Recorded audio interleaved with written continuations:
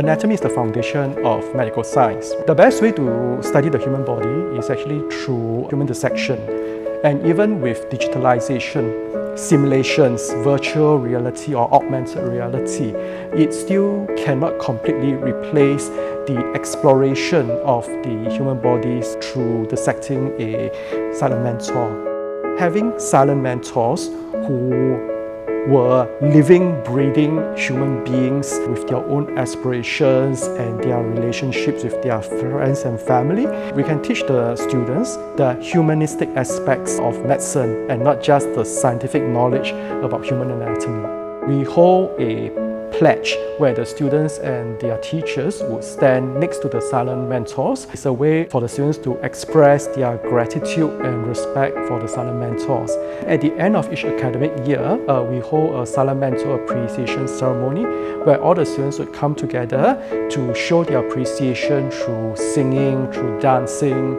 We also invite the family members of the silent mentors so that they know the generosity of their loved ones is actually met with a lot of gratitude from the students.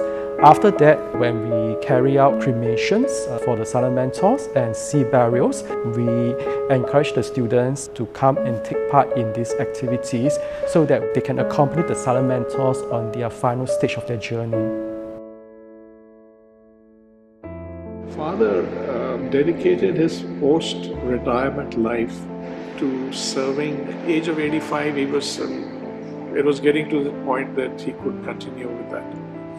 So that's the time he thought that, why don't I donate my body? Let it be used for educating the medical students. That he said, I'm gone, I'm dead, I'm gone. Why are you going to burn me immediately? He Googled and things, and he found that there is a meaningful way of using the body after life. So he did that. My mother followed. She's at the university now. I'm also pledged, so I'm also a registered donor. My brother is registering now. It's been planned so well by NUS, by MOH. I get emotional. But you guys have done a wonderful, the way the respectfully all arrangements are done, kept me posted what's going on. There was a respect behind. It was not just a use and dispose of, but with a lot of respect.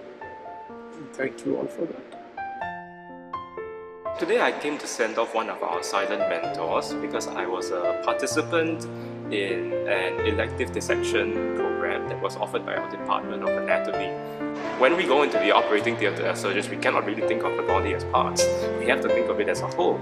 And that's one thing that I feel that the dissection program has done amazingly, in fact more than anything that we've done so far in the past year. I was really touched by all the silent mentors who donated their bodies. It was a nice way to give my thanks to the silent mentors.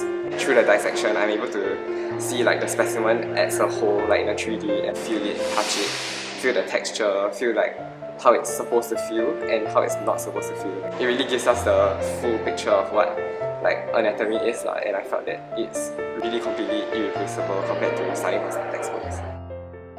I found out about this silent mentor program when my friend introduced it to me back during COVID period. And when she actually told me about this, I jumped at the idea because it was something that at the end of the day I could give back to medicine. When I actually asked my friends to sign the papers, right, it was because my family were against it. My husband actually said to me, do you give a thought for our daughter, how she will feel one day when your body is donated to science and then, you know, she has nowhere to go to see you. I didn't tell my daughter for 1 year later. And I only actually managed to speak to her about it when we were at NUH. We were walking past this wall where they were talking about organ donations. And my daughter was asking, Mommy, when I grow up, can I do this? And that was when it actually hinted me to talk to her about what I did, what I signed up for. And she actually said one thing to me. She said, wow, Mommy, you're my hero. So yeah, that was my encouragement. Being a silent mentor, to be honest, it's actually nothing to be afraid of.